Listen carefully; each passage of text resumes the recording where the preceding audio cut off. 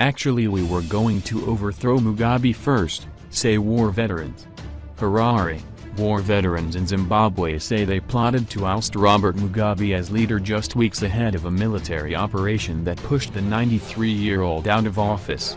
Officials from veteran associations of both independence war armies, the Zimbabwe African National Liberation Army and the Zimbabwe People's Revolutionary Army, told the private NewsDay they had planned to march on State House in November to force Mugabe to step down.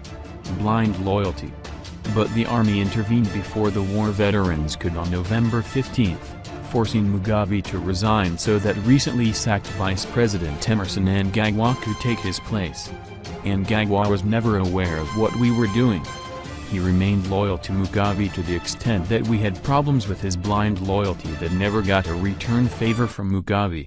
Christopher Mutsvenwa, chairperson of the Zimbabwe National Liberation War Veterans Association, ZNWA, told NewsDay. But there are no hard feelings. Mutsvenwa is now a special advisor to the new president.